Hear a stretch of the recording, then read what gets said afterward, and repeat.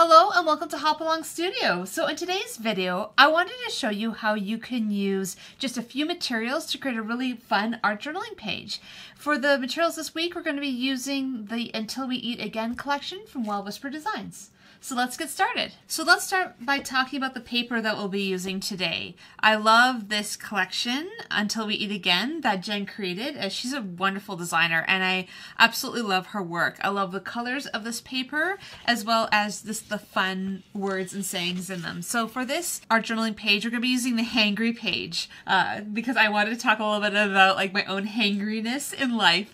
And if you're interested in seeing what else is included in this paper collection, I did do a little unboxing video earlier this week just to show you some of the new things I got from Well Whisper Designs that I wanted to share with you. So for this particular project, I'm using a Bristol paper journal that is 8.5 by 12 inches because I thought that would actually use this paper really nicely in this because it's 12 inches. I can just cut down the one side and then I have the size that I want. So to cut this paper, I'm just using my paper trimmer, cutting to 8.5 inches. I'm actually just going to touch past 8.5 inches. I can always trim this down in my journal, but if I'm short, it's not going to necessarily work. And I'm going to just remove that bottom strip. So to add this to my journal, I'm just going to be using some sequin tape. I like using this type of tape for just adding pages into my journal. You could really use anything. You could use a glue stick. You could use some sort of medium, like matte medium. There's a lot of different things you can use to adhere things into your journal. Because I'm not adding a lot of paint or anything else on top of this, I can just use a regular adhesive because I don't have to worry about adding a lot of wet mediums to this where I'd have some trouble. So you basically just want to flip this over and add it straight into your journal. Try to add these really squarely. Usually what I try to do is just flip the journal on its side, line it up very carefully on these two edges,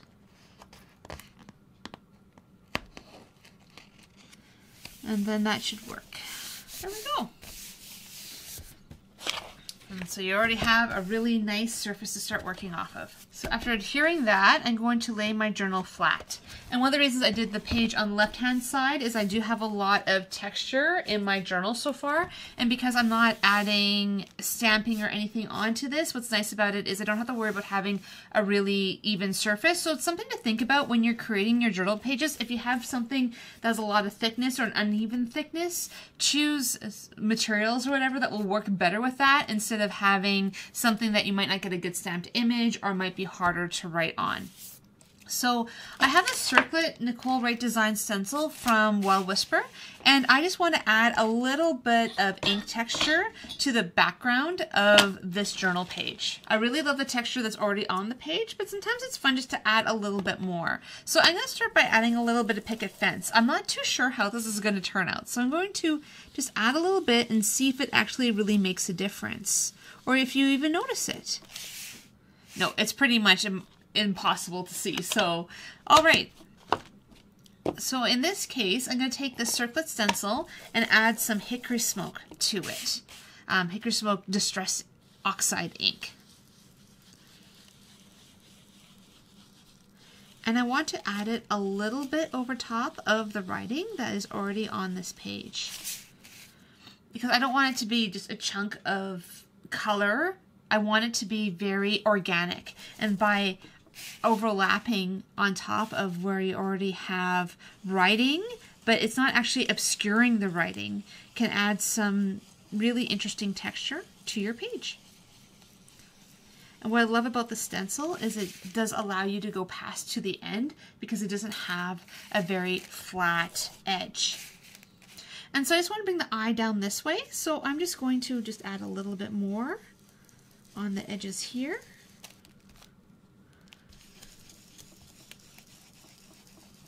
And I particularly wanted to use the Distress Oxide inks for this because it is a little bit more opaque and will stand up nicely to this paper. And so I think I want to put a little bit more right in here. I didn't go back into my ink pad because I wanted it to be a little bit lighter.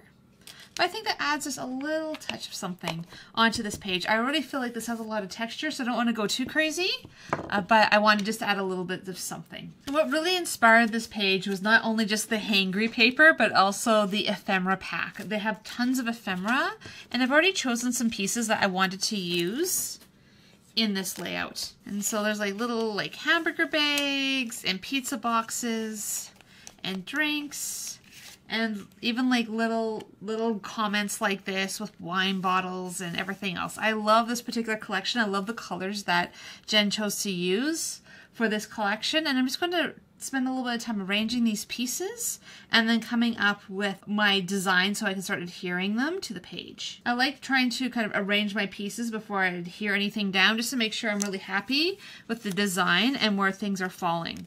So you might be wondering why the deal with the hangry, like why am I talking about hangry? And one of those reasons is I really like doing a lot of really complex art journaling pages and creative journaling pages, but sometimes it's nice to simplify.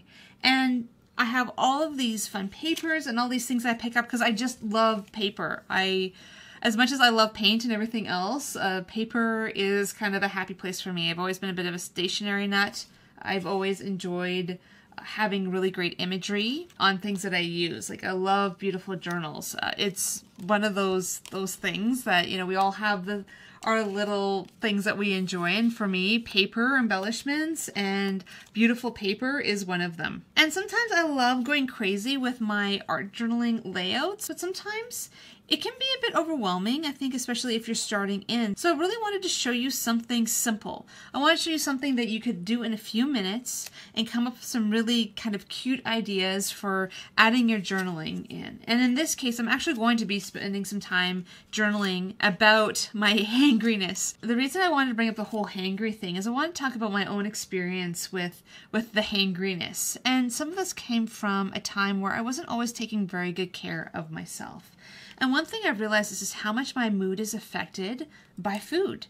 I can be having a great time and all of a sudden I start feeling hungry and my blood sugar starts dropping, and then all of a sudden I go from like everything's awesome to like get me out of here, I'm not doing okay. And I've really realized that about myself, and the power of that is realizing I can control this. I might not control a lot of things, but I can control how I handle my eating in a way that I can stay engaged and connected to people. So often if I'm going over to someone's place to hang out, I'll often have a snack before.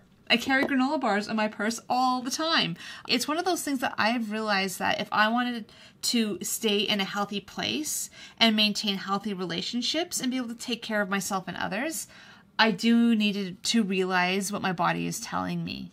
And one thing I've realized too is how often those moods and those feelings can be a reason why I'm feeling down or sad. One thing I do when I'm feeling sad is I often ask myself, am I hungry, angry, lonely, or tired? Because often it isn't that I'm really upset about the situation or about anything. I'm just feeling sad and off because I'm not feeling well. And it's taking that time to really evaluate, like, where are these emotions coming from? Why am I feeling this way? And for me, often it's because I am hungry.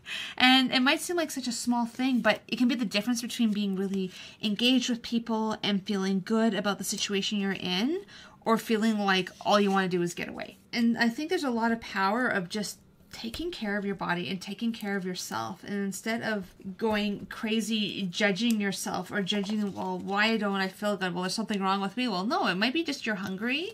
It could be you're tired. You just need that rest, and that rest can be enough for you to be able to get back to a place where you are good, where you can engage with people and you can just be a loving person and show love to others. And sometimes all it is you're hangry.